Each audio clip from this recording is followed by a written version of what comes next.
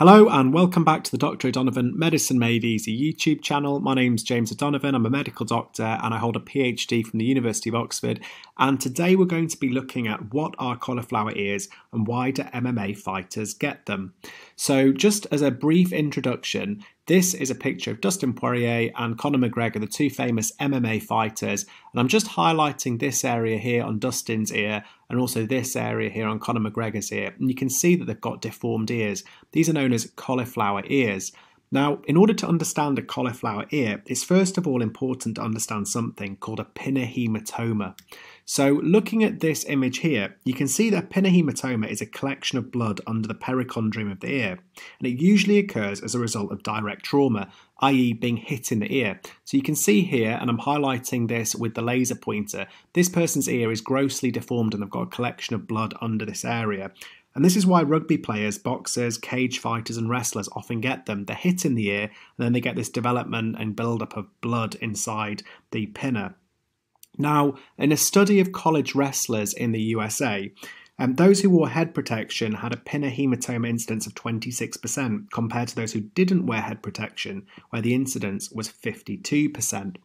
Now, just to go into the basic physiology of this and pathophysiology, let's take a look at the anatomy of the ear.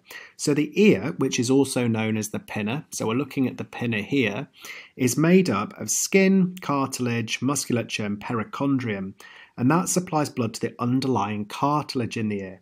Now, in trauma, the blood supply of the ear is damaged and the perichondrium separates from the underlying cartilage.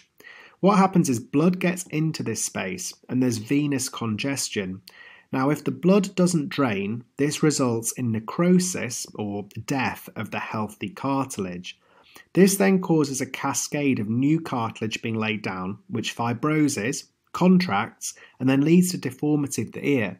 And this is what causes cauliflower ear.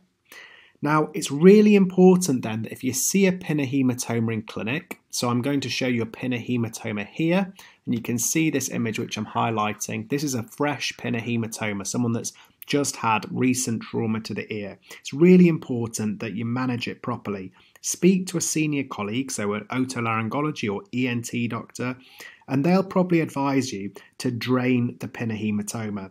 And so that can be done either through incision and drainage, so making a cut in the pinna, and you can see here where someone's had a cut and the blood has been drained through, or you can aspirate it using a needle and syringe. But remember, the best treatment of all is prevention, so wearing things like headguards or not even engaging in some of these sports at all, but that's up for debate.